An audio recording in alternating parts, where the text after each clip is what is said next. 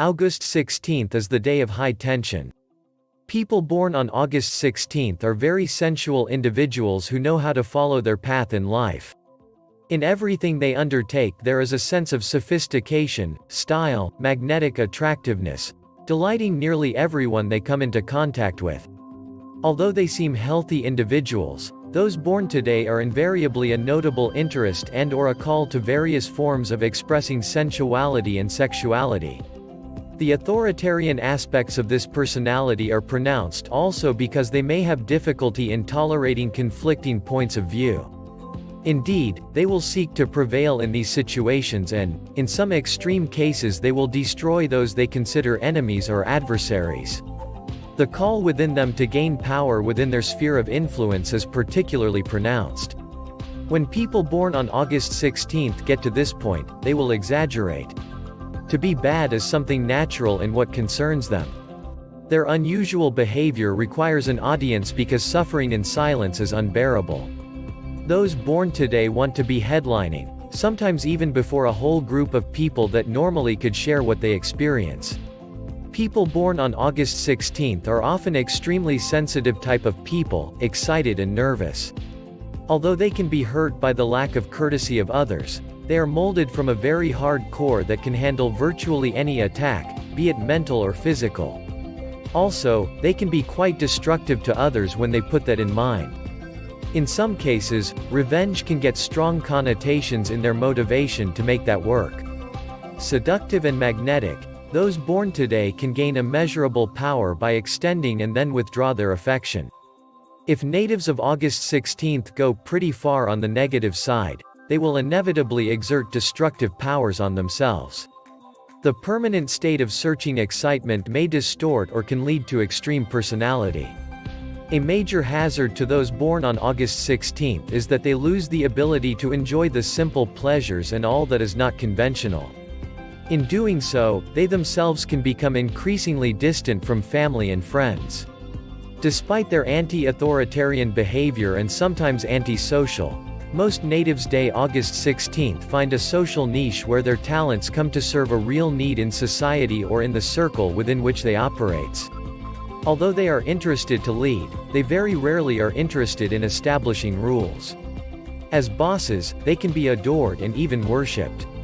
As leaders, they will not be noticed and will not be the best choice, especially when it comes to responsibility they must uphold for an entire group of people. Seduction and rebellion are their specialty more than domination and control. Tips: learn to change when you need to drive conventional human devices. Try not to affect it, at least for their sake. Be kind to your enemies. You will need them. Train more energy in your inner life. Numerology. Ruled by Neptune. You are known to be ruled by day number 16, if you are born on the 16th of the month. There are many great personalities, authors, as well as artists born on August 16th, Madonna Saccone, Anne Blyth, James Cameron, etc. If your day falls on a 16th, your ruling planet is Neptune. If you are born on 16th, then you are affected by the numerology of number 7. The power of your number makes you a great philosopher, laid back and religious type of person.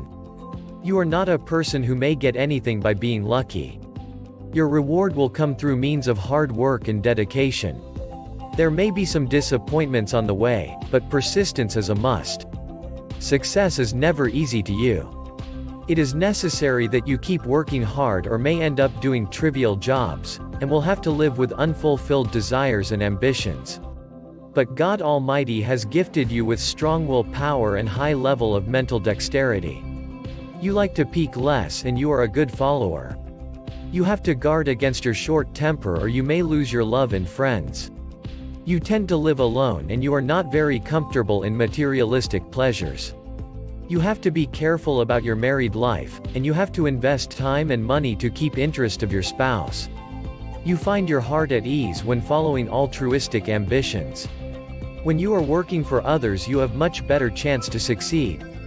You love to live in a fantasy world and you like to delve in mystic thoughts and solitude. You may not speak much in public, But you are very comfortable among like-minded people who will show you a remarkable streak of leadership, and you will easily influence them with your thoughts. You have to learn to keep up with your position even in face of opposition. You are always interested in the secrets of life after death. You may even be ready to talk to the dead through a medium. You love to research tarot, palmistry, astrology and meaning of fingerprints. You have special liking for history. You like to critically analyze everything including your inner thoughts, family, society, and the world at large. You like to delve deeply in solitude. You have to guard against the tendency to exhibit strange and eccentric behavior. Many famous poets, musicians, writers, reformers and mathematicians, revolutionaries come under number 7. There is always a chance of you drifting away from homes and families. So to avoid this, work to get along with others, or your life will go into solitude and sorrow. Your lucky numbers are 2 and 7. Your lucky days are the 2nd, 11th, 20th, and the 29th.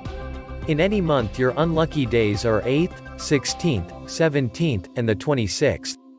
There is a high chance of failure if you execute new projects on these unlucky days. Your lucky gem is the cat's eye. It shall give you courage and power to earn. It also improves your chances of succeed as an inventor. Other lucky gems include pearl, moonstone, opal, or tiger's eye.